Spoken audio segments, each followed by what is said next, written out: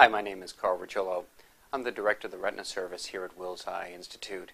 And this has been a big day here at Wills because it's the day that a new drug called Jetrea has become commercially available, and we performed some of the first treatments. We were involved in the clinical studies and in the development of Jetrea.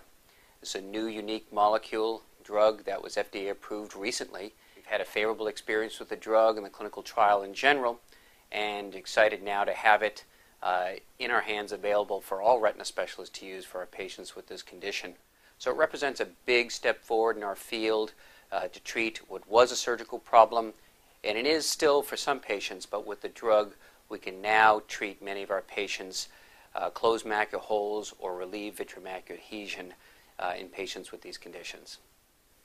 I'm Alan Ho. I'm the Director of Research at Wills Eye Hospital, Mid Atlantic Retina. And today was an exciting day for us here because we were able to treat 4 patients with a newly approved medicine called Jetrea.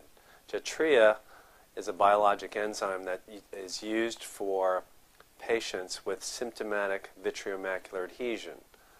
Essentially, it's where the vitreous gel is pulling on the focus point or the macula and creating anatomical distortion and therefore vision changes.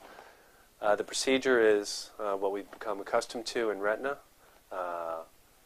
It's a small needle injection into the vitreous cavity, and the credit here goes to the entire retina research staff and all the patients and clinical investigators around the world that compiled the data for the Phase 3 pivotal trials.